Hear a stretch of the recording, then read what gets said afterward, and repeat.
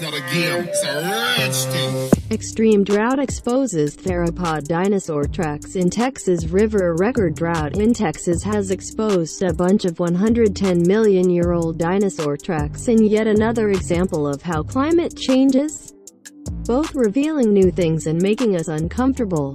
As lakes, rivers, and streams dry up around the world, archaeological and anthropological gold is being revealed. This was made evident in Europe over the last week after a wealth of finds were reported. 6 days ago, The Guardian reported that in the River Elbe, which connects the Czech Republic with Germany, a collection of mysterious 15th-century hunger stones were revealed. Then 4 days ago, Business Insider reported that in the Danube, near the Serbian village of Prahovo, 2 Nazi shipwrecks from 1944 appeared from the riverbed.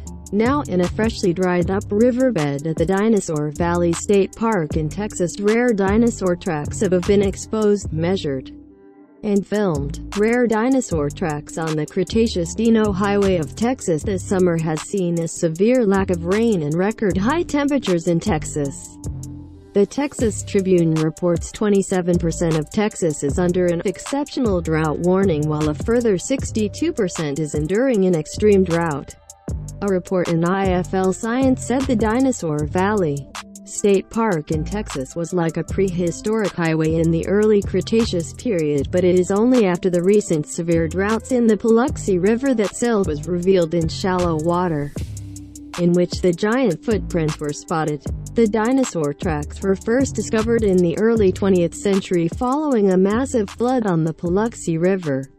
At that time, paleontologists described 3-toed theropod prints, but later research also identified sauropod footprints, which represent the first distinct sauropod tracks ever discovered anywhere.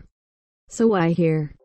Texas was T-Rex turf, but there are many kinds of theropods according to the Bureau of Economic Geology website.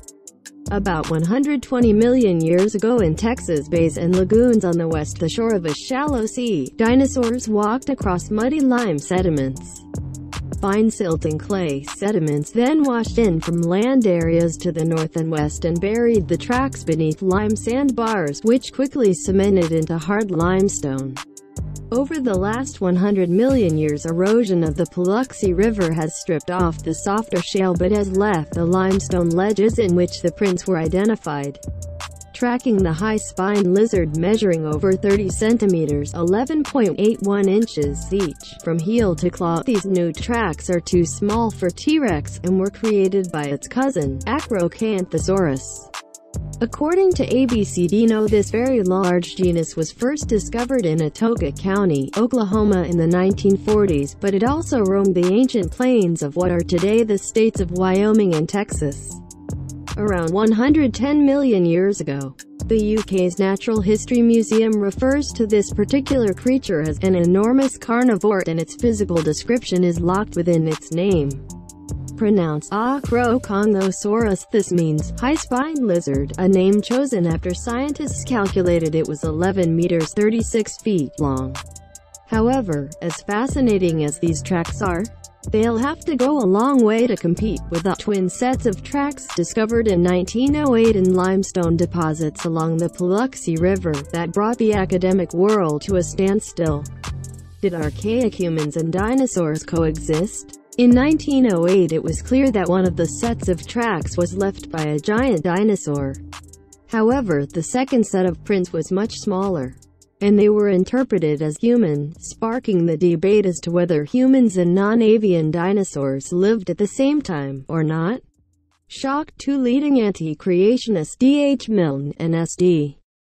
Schaefersman, at that time pushed back and wrote such an occurrence, if verified, would seriously disrupt conventional interpretations of biological and geological history and would support the doctrines of creationism and catastrophism, stated the Milne and Schaefersman report.